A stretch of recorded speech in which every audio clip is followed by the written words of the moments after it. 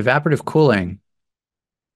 This was just a general question, not associated with a problem. My question concerns evaporative cooling. I understand how it's achieved mechanically, and I understand it theoretically, but I cannot see it in my mind, the interaction between the air molecules, water molecules, heat transfer, phase change, etc. Yeah, I want to acknowledge this is a really honest question. I like it. This is a complex thing to get your head around, and oftentimes understanding comes in layers. So, it's interesting that you mentioned, you can understand it mechanically and theoretically, but can't see it visually. Yeah, I've definitely been there, especially with this particular topic. And it's even as I was trying to prepare for today in terms of like how to explain it, I had to kind of scratch my head and rewrite a couple times. So I'll give it a try and feel free to chime in and question if you think this makes sense or if you feel like you want to go deeper. But and I was going to draw a picture, but I'll actually just use your picture because this is perfectly good. We can kind of point to this. Maybe I can even annotate on here. Get some colors going. Draw. There we go. That's perfect. So we've got this dry air in. So this is our entering air coming in, and this is our leaving air, which we don't care much about. We're just going to reject it after the fact. And this air doesn't necessarily have to be particularly dry, but it's comparatively dry because it's going to take on water vapor. So by the time it leaves, it'll be carrying more moisture. Um, but what do we know happens? We have this warm return air coming back. They say hot water in. Fine. I call that, generally speaking, if there's a water-cooled chiller, this would be the condenser water return, and the cold water out would be the condenser water supply. So the condenser water return is warm, perhaps even hot. And as that drips down the fill of the cooling tower and the fan blows this air over the fill, what is the point of dripping it down the fill? It's spreading it out.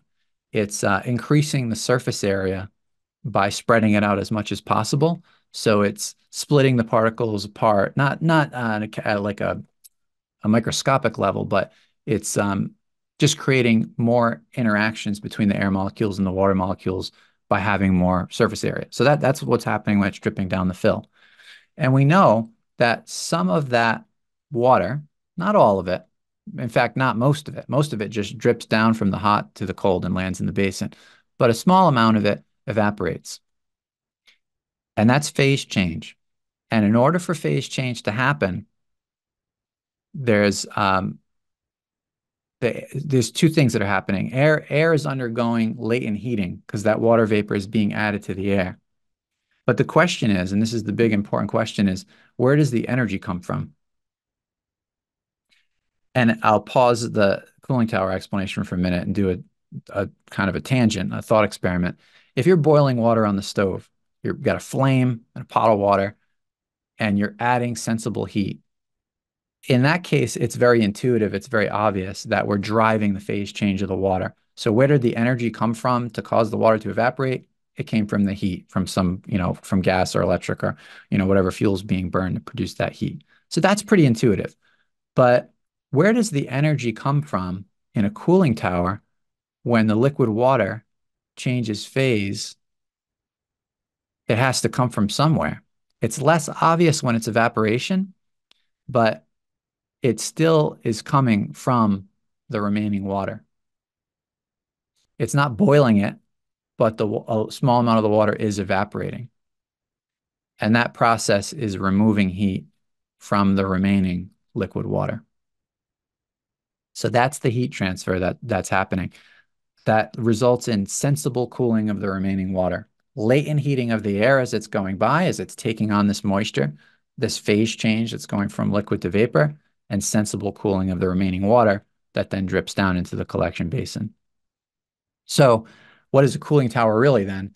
Cooling tower, the way I look at it, is just a device for encouraging evaporation. What do? We take the hot water, we spread it out, we sprinkle it over this fill, we blow air over it. We're doing anything and everything we possibly can to encourage as much evaporation of that water into the airstream as possible.